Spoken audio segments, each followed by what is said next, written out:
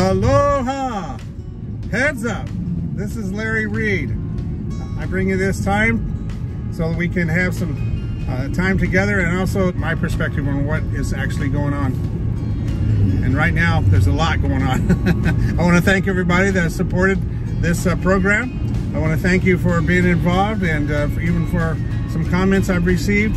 And the last one that I did was called Dominion, and it talked about how important it is to have dominion. I've mentioned some of these things the time before, and you're going to hear some repeat, because the fact of it is there's, I believe, new viewers come on all the time, but it's critical elements that I'm discussing to have effective prayer. So this show is really to, it's going to be a number of things. I believe it will be some serious prayer. It will be some understanding and instruction, and what the Lord shows me or what He shows other people, I often bring and share so that we can have an understanding. You know, one of the wisest man on earth ever to be was Solomon, King Solomon. And God said He could have anything He wanted, ask of me, and I'll give it to you. And we ended up asking for wisdom and understanding to rule His people. And because of that, God gave him wealth too. But that's a key thing. We need understanding. In Proverbs, I think it's chapter 4, it says, with all you're getting, get understanding.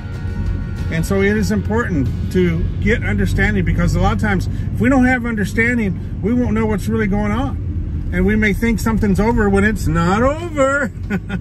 It's not over until it's over. And so I think that's where we're at right now.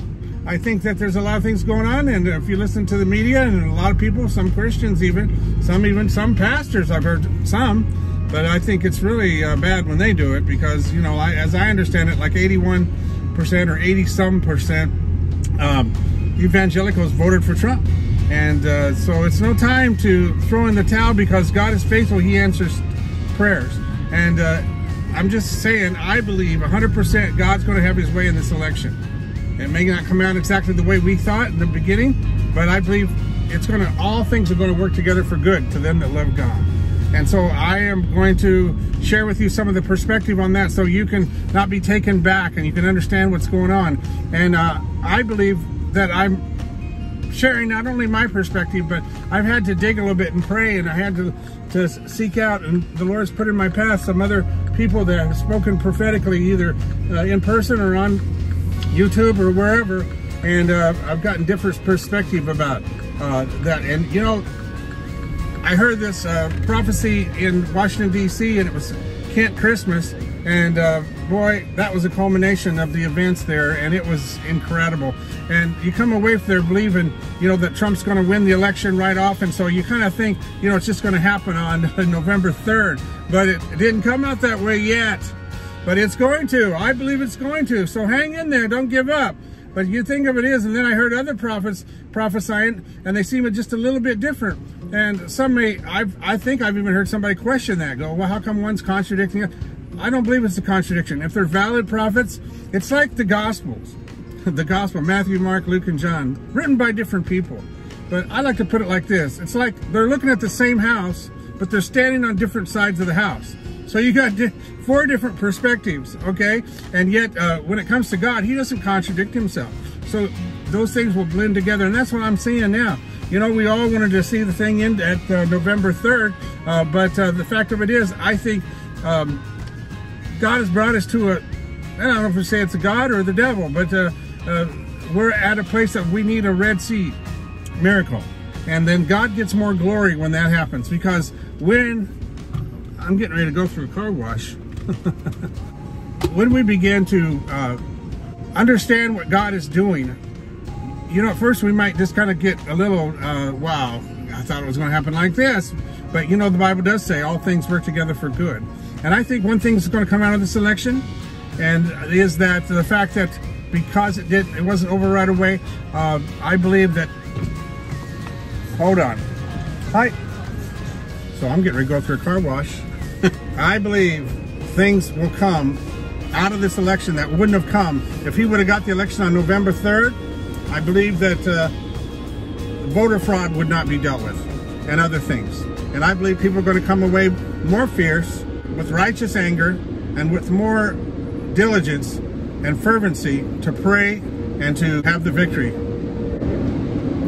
Okay, I got it in neutral and I'm going through the car wash. The Lord says to pray always and everywhere. Lift up holy hands. So, I can't open the sunroof though. I'm going through the car wash, but I want to pray with you. I don't know if I'm going to pray just before we get out of this car wash. Why not? Lord, bless my car. Bless this time together and bless the people that are watching in Jesus' name. So I believe things are going to come out of this that wouldn't have come out of it. You know, we wouldn't have the Red Sea miracle if they hadn't been in a desperate place. Their face up against the Red Sea when Pharaoh was behind them wanting to either kill him or take him back into captivity. So there's going to be things coming out of this election that wouldn't have came out, but it needs to come out. I believe, and I'm praying, that these voter machines will be totally exposed, that it will change the whole election. Wouldn't you like to know how many votes really that Trump got, or an estimation at least, pretty much sound figures of what he got? I believe he's the one probably got 75 or 80 million, and not Biden. So there's going to be good things coming out of it, I believe. And what's the worst that can happen? Well, God's going to bring a revival anyway. He is. Sometimes it's through the fire. He has to bring that revival. So Lord, we just pray right now. I ask you in Jesus' name to bless the people that are watching. And Lord, that you would give us a good time together, and that they would understand more, have more understanding. Lord, that they will also put it into practice. In Jesus' name. I feel like I'm in a missile silo in this place.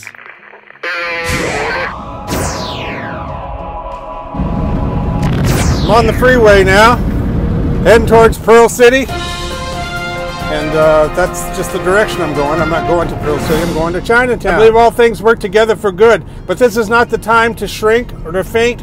This is the time to fight. I want to take an opportunity first to thank people that have gave me some comments, and a couple of people have told me that they, when we threw our shoes, that they also threw their shoes in the living room. And that message was about God claiming dominion, and he was going to go in and possess the land. But the thing of it is, he uses people, so we need to take that position. You know, God, through his son, came to earth, but Jesus isn't here now. He's the head, sitting at the right hand of the Father, but we are his body. And we are the bride of Christ. And I want to just sum it up by telling you this. Well, first of all, I want to say, if you feel inspired to, in the name of the Lord, cast your shoe somewhere and claim dominion over whatever God puts it on your heart, over the whole election or over certain states or over all the above.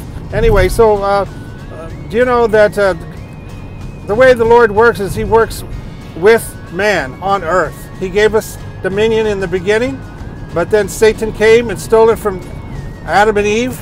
But then Jesus came to earth, paid the penalty, he won it back, and then he gave it unto men. And so now we have authority. Those that are in Christ Jesus, not everybody, but those that are in Christ Jesus have his authority.